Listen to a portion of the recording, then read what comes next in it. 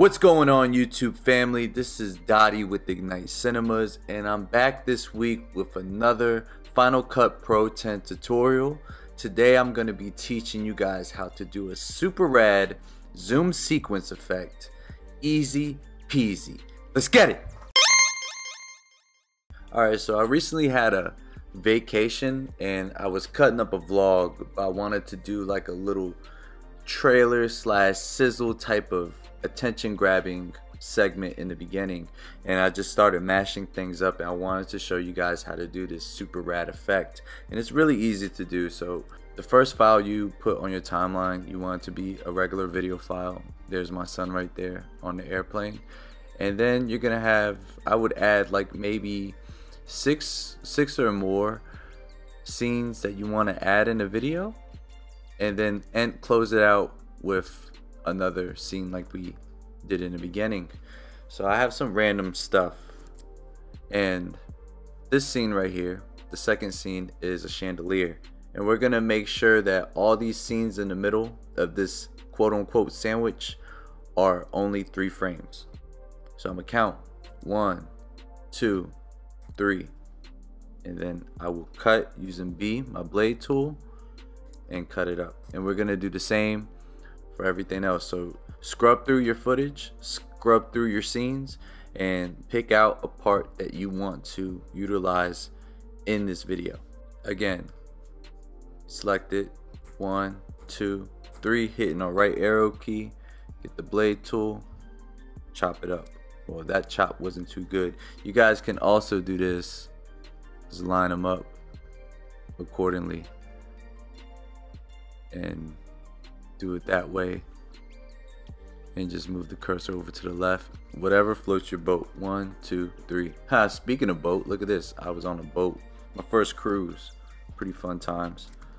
Chop off the excess.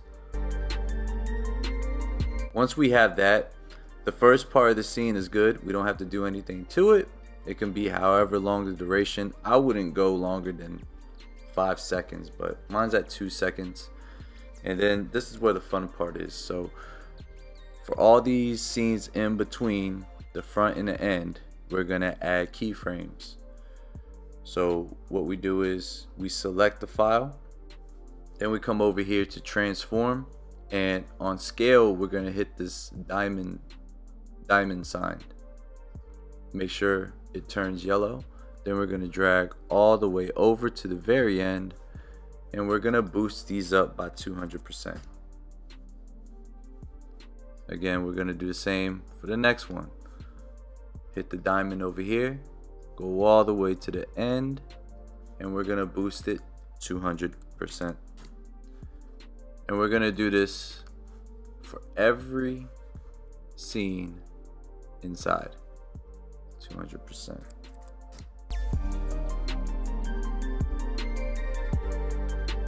Now for this one, I don't want to go too zoomed.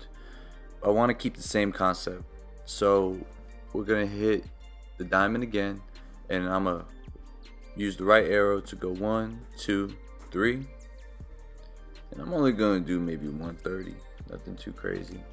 Just a little bit, and we'll keep that same energy. Once we have that, this is a little preview of what it'll look like. Pretty cool, huh? Now it's time to spice it up, and it's time to add some music.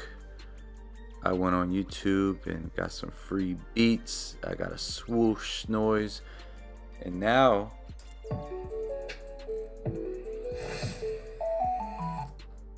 there you have it. Something really cool to spice up any video project you're working on, or if you want to create something for social media, or you want to get creative and ignite those sparks. I figured I'd share this with you guys. I hope you guys enjoyed this tutorial and it was easy to follow. If you did, slap that like button for me, and if you want to see more Final Cut Pro 10 tutorials like this in the future, as well as unboxings, reviews, and of course filmmaking tips and tricks, subscribe to the channel so you never miss a video, and as always, don't forget to ignite. See ya!